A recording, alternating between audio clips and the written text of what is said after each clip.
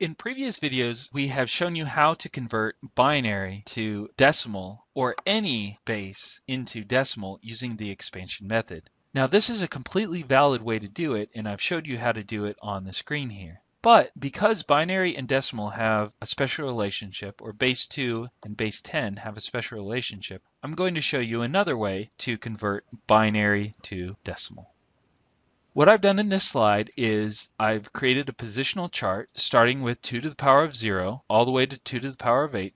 And then I have written out what 2 to the power of 8 is in base 10. So 2 to the power of 0 is 1, 2 to the power of 1 is 2, so on and so forth.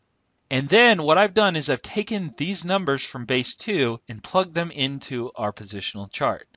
Next, what we're going to do is find any position that has a 1 in it and write down those numbers. So we have 16, 8, and 2. And then for the other slots, we're just going to include a 0. And all we do next is add the numbers together that had a 1. So 16 plus 8 plus 2 is 26 in base 10.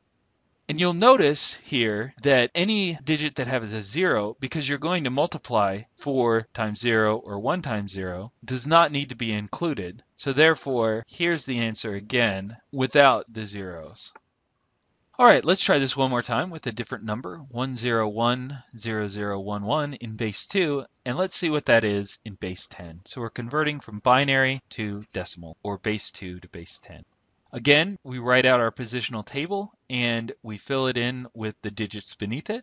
We highlight the placeholders that have a 1 in them, and then we add together those digits. When we add together those digits, we get 64 plus 16 plus 2 plus 1 is 83. And so 1010011 is 83 in base 10. So this is a convenient way to convert a binary number into base 10.